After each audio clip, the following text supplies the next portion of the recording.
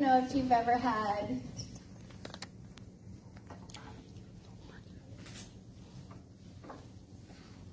a life-crippling problem. And then Jesus heals you. Because if you did, you'd stood up for that song. Listen. Because it's so good when it comes. He's so good. But I needed friends to help me get there. I needed somebody to tear off the roof and get me in front of the healer, the deliverer, right?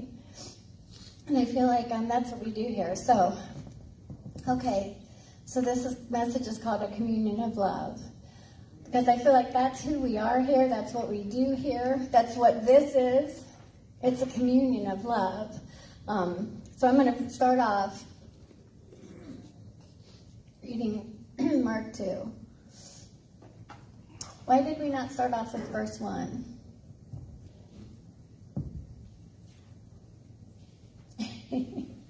Anyway, if you have the Bible or your phone, we're going to read Mark 2 in the very beginning.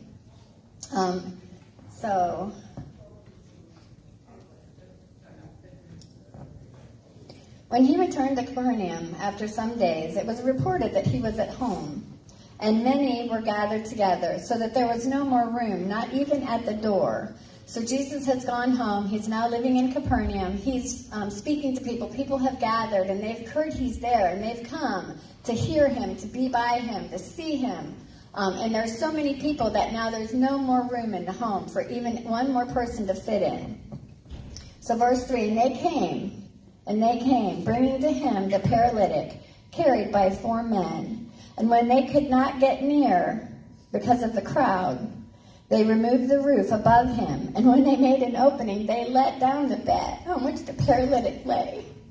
Listen, you need some friends in your life who ain't going to stop, who ain't going to give up, who are going to keep fighting, who are going to keep praying. No matter what happens to you, they're going to get you to the answer that you need. They're going to keep fighting for you. They're not going to be like, oh, that's so sad about your luck. Sorry about that. Listen, you need people in your life who are going to fight for you, pray for you, encourage you. They're going to find a way. They will find a way to make it better for you. So they removed the roof above him, and when they'd made an opening, they let down the bed on which the paralytic lay. And when Jesus saw their faith, listen, when Jesus saw their faith, he said to the paralytic, Son, your sins are forgiven. Son, your sins are forgiven. Listen, so when you have somebody that you love and you pray for them, God responds to that. It doesn't matter about the person. Do you know what I mean? Like he saw their faith, the faith of his friends. He was so touched by the faith of his friends that he responded by healing their friend. Okay? He responded by healing their friend. So when we do like prayer up here, do you mean sometimes we'll pray for people by proxy? Do you mean somebody will stand in for their friend and I'll pray over them for their friend? Listen, that's a good friend. Somebody probably prayed for you to be here. Somebody probably prayed for you to be here. Listen, I had a grandma that I never even met, but I heard she was a praying grandma. And that she always prayed for her family. Listen, that's probably part of the reason I'm even alive. Do you know what I mean? I was born with fetal alcohol syndrome. I had to have 2 heart surgeries at birth. I'm probably only here because I had a praying grandma. Do you know what I mean? Who was like, not my family, not my child. I pray. I'm telling you, I have grandkids that live in North Carolina, and I can remember when I first was getting clean and sober. And my son was a mess, and I knew he was a mess, but I didn't want them to not have family. I didn't want them to not be a part of us. Listen, sometimes I would go down there, and their mama would be so mad at my family and my son. I'd drive all the way down there, get a hotel, make a plan, and she wouldn't even let me see him. She wouldn't even let me see him. But listen, I wasn't, I'm coming back. I'm coming back. I'm coming back. How many times have I been to North Carolina this year? Like 3. Listen, I'll keep coming back. I'll keep coming back to my family. Do you know what I mean? I'm not stopping. I'm going to find a way. I'm going to find a way to get them the love that they need, to get them before the Father. Do you know what I mean? No matter what I got to do. And I would be nice as pie to her.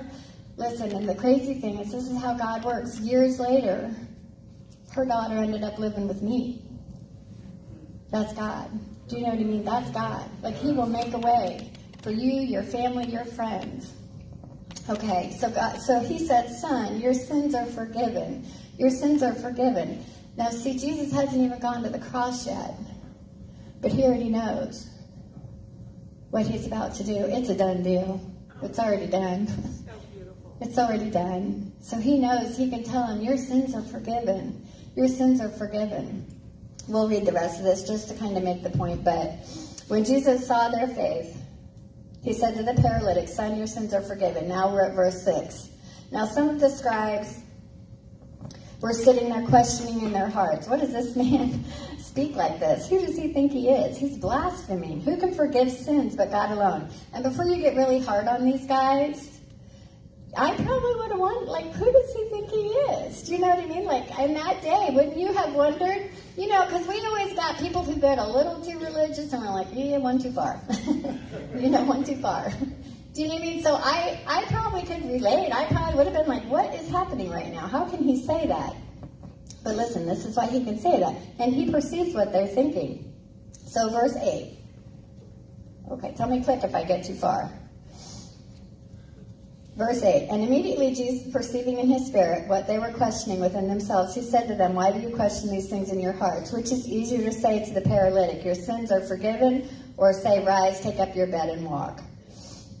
But that you may know that the Son of Man has authority on earth to forgive sins. Click. Thank you. Click. But that you, because this is important, but that you may know, listen, that you may know, listen, that you may know, that you may know, right now, that you may know. The Son of Man has authority on earth to forgive sins. Right now, God has the authority to forgive your sins. Okay, it's a done deal. He has the authority to forgive your sins. He said to the paralytic, rise, pick up your bed, go home. Immediately, he got up, picked up his bed, and went home. Right? I love that part. Because they're arguing with him, do you know what I mean? So he's like, seriously, okay, get up, go home. The guy got up, went home. Right? Like, that's the amazing thing about God. So he says, which was easier for me to say, I forgive your sins, or pick up your mat and go home and be healed. And actually, it would have been easier for him to say, pick up your mat, because that you can show off. What he did was an internal thing to the man. It was internal. Do you know what I mean? Forgiving your sins is an internal thing. Nobody can see that but you. You're the one who knows. I know what Jesus did for me on the cross. Do you mean that my sins are forgiven? It's an internal thing. We go from glory to glory to glory, right? Glory to glory to glory.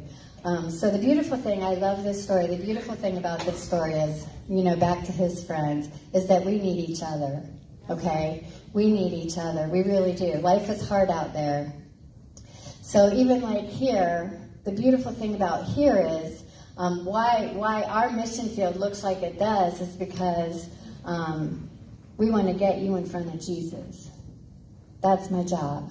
So like if you live in our houses, my job is I just want to get you in front of the healer. I just want to get you in front of the deliverer. That's my job. Do you know what I mean? It's just to get you. I don't know what all's going on, and I might not be able to help you, but I know who can. I know who can help you. Do you know what I mean? And that's what I want to do, is I just want to get you right in front of this wonderful saving God who's going to heal you, who's going to take away your life-crippling problems. I had a life-crippling problem for years. For years, I prayed, please, somebody help me. Please, someone help me. I was like the lady with the issue of blood. Every day, for years, I needed help. I needed someone to help me. Every day, I needed help. So what we do here is, we're just going to get you right in front of the healer, right in front of the deliverer. And that's what happened to me here. Do you mean y'all just put me right in front of the wonderful delivering God, and bam, my life changed. Bam. It's not a problem anymore. Like the thing that was such a problem my whole life is not a problem for me today. That's a miracle. That's a miracle. That's what we do here. That's what we do here. So, good morning, Facebook. That's what we do here. In case you ever want to join us. You can do it right through the screen, though, too. We already prayed for you on social media. But we need each other. We need each other. So that's all I'm trying to do here. Because people will be like, how do you run a recovery house and you make people go to church? Because you need to get in front of the healer. You need to be put in front of Jesus. If I'm a good friend to you, that's what I'm going to do. Okay, I'm going to get you in front of the one who can. You don't got to take it. My job is to present you to Jesus. I'm going to tear off the roof. Listen, I'm going to tear off the roof, and I'm going to lower you down. From there, it's on you. From there, it's on you what you want to do with it. Okay, but I'm going to do everything that I can. Everything that I can. If we got to give you a place to live, that's what we're going to do. You know what I mean? If I got to help you get a job, that's what I'm going to do. So that I can get you in front of the one who can heal you. The one who can deliver you. Do you know what I mean? I'm going to walk the path with you, too. And show you, once you get your healing, how to go. Do you mean how to get there? How to finish this? Let's keep doing this together. I needed friends. Listen, I thought I could do it myself. I really did try. So many years. Tried to just do it myself. I didn't want any help. And I didn't think friends were a real thing. That's how soured I'd gotten on the world. Okay? I thought people don't really care about you. They really just care about themselves. That's not true. But that's what I thought. I thought, when people say, how are you? They don't really care. They're just waiting to tell me their part. That's what I thought. Do you know what I mean? So I thought, I'll just do it myself, because people don't really care. They don't really care. You know what I mean? Right. But I went to, well, for one thing, I needed the right people in my life. See, that's the thing. You got to have the right people in your life. I didn't have the right people in my life. I got the right people in my life now. Thank you, Jesus. Thank you, Jesus. I have the right people in my life now. You know what I mean? If you got, I was watching somebody, I don't know who it was, some pastor, and he was saying, if you kind of get this idea and all your dudes are like, yeah, let's do it. Yeah, those aren't your dudes. Those aren't your dudes. Like if you're going out to do the wrong thing. Now, when we get excited here about what we're going to do, all our people are like, yeah, let's do it. Oh my God, let's do it. Trunk or treat for our neighborhood. Oh, let's do that. That's a good idea. Let's do that. Do you know what I mean? That's a good friend. Do you know what I mean? Who's going to support you in doing something good for God. I didn't have people like that. Even when I came here, my husband left me. The one person who's supposed to be closest to you. Do you understand? So do you know why? That's how I was so skewed. The one person who should have been there for me when I was going through my hardest time in my life left me for another woman. Yeah. But listen, God got me in front of the right people. He got me in front of the people who were going to tear off the roof. That's what he did. He got me in front of the people who were going to tear off the roof. Listen, and they let me hang out here for a while. I'd come, I'd hang out, I'd come, I'd hang out.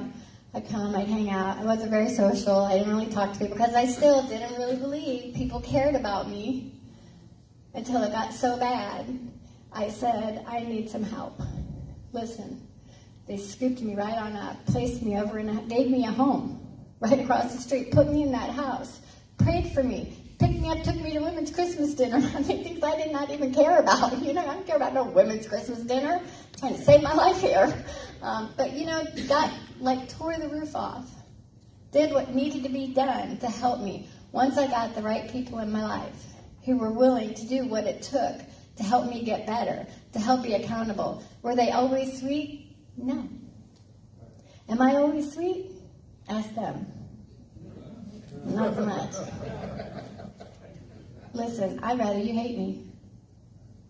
I'll be that good a friend to you that I'll risk you not liking me to tell you the right thing. To tell you, road's out ahead. You're heading in the wrong direction. And you could say what you want to me, but I'm going to tell you the truth. Do you mean because I love you enough to tell you the truth?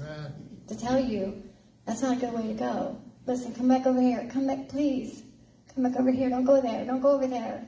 It's better over here. It's really better over here. And people get mad at me, and that's okay. But you know what? They come back sometimes. They come back. And they'll be like, oh man, it's a mess out there. I was like, I know, I told you it's a mess out there. It's a mess out there.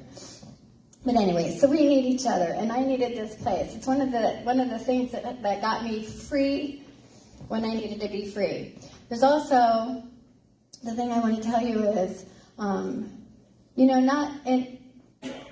had other hard times, but I also want to talk about good things that happen when you need people in your life. And I'm looking at Sally because Joe and Ariel just had a wedding.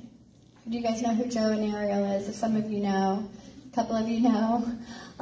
Listen, they're a lovely couple. They got married. They kind of threw it together. We had people make flowers for their tables. We had people bring food. We had somebody doing sound. We had somebody helping her go get her dress. Do you know what I mean? They rallied together, tore off the roof to make this happen for her, because that's what they wanted, was to be married on this particular date. Because I was like, I wasn't even in town. I'm like, what? They're like, this is the date. This is the date. I'm like, okay, you guys go. But listen, you need people to kind of rally around you in the good times and the bad. And I talk about it a lot, but it's significant in my life. I lost my son. Listen, I needed people. I needed good friends. I needed good friends in my life. I had people who supported me through that. It was one of the hardest things to walk through in my life. And I had people praying for me. I had people calling me. I had people brought me food. Listen, I even brought this because this was so amazing to me. This is a little card. It had flowers with it. It says Men's Recovery House. Right? I still have, this was 4 years ago. I still have it because it touched me so much that people in their position thought enough of me to get me flowers and then lined up to hug me at the service. Do you know what I mean? That got me through days of thinking of them and what they did for me. Do you know what I mean? You need the right people in your life that are going to be there for you to help you and get you in front of the Father. When you can't get there yourself, you need friends who are praying for you, interceding for you, getting you in front of the Father when you can, or you don't want to, or you're sick of it. You need friends who are going to get you through. Amen. Yes. I know, right? God is so good. Listen, so He will put the right people in your life. You got to stick with them. And we know when we have toxic people in our life. That's a whole nother message. But I have a really good message on boundaries if you ever want to talk about it. That Lisa Turker's book, Goodbyes and Good Boundaries. Listen, sometimes you got to let some people go. They're holding you back. They're weighing you down. Okay, they are not the people that you need in your life. And learning how to let that go, do you know what I mean, is a challenge. But God will help you. And you can secretly intercede for them. Do you know what I mean, in your life? I have a couple people like that right now, and I just keep praying for them. You know what I mean? That's the best I can do, is continue to pray for them. I'm still being a good friend to them. But sometimes there are people, sometimes there's family you got to let go of because they're not helping you. They're dragging you down. Yes, it's all good. It's good, it's good. So have some good friends in your life. I'm talking about a communion of love. A communion of love. Proverbs 17 says, a friend loves at all times. A friend loves at all times. I always think about Joyce Myers tells a story about her son was getting on her last nerve. Just kept getting on her last nerve and, bothering her. And she'd like get some popcorn, he'd eat her popcorn. She'd get a drink, he'd take her drink. You know what I mean? Like just all this stuff. Well, she was upset and went off on him a little bit. And then like the next day he sent her flowers.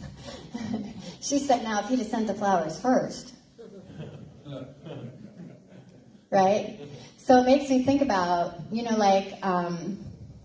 love never fails.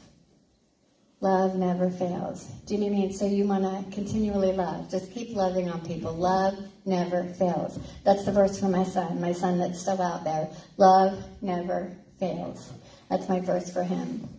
In John, it says that a friend lays down his life for his friend. And Jesus said, you're my friend. Amen.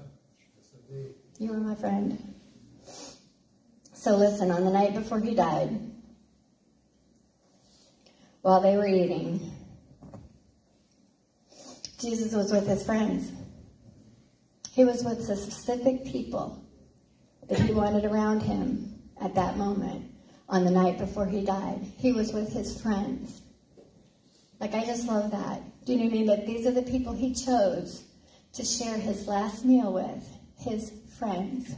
And he says, you're my friend. You are my friend. So he wants to share his meal with you. These were his guys. Do you know what I mean? So they were enjoying each other, fellowshipping. He knows his time is short. They're hanging out together. And so while they were eating, Jesus took the bread. And when he'd given thanks, he broke it. And he gave it to his disciples, saying, take and eat. This is my body. Do I need to click? Nope. Then he took the cup. When he'd given thanks, he gave it to them, saying, drink from it, all of you. This is my blood of the covenant, which is poured out for many, the forgiveness of sins. Click. Thank you.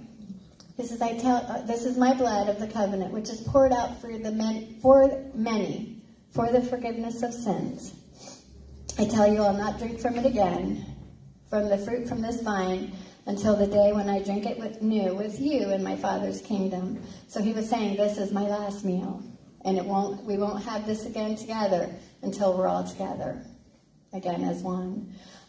So we're gonna do communion today. So Jesus asked us to continue to come together as a body, to remember that we're his friends.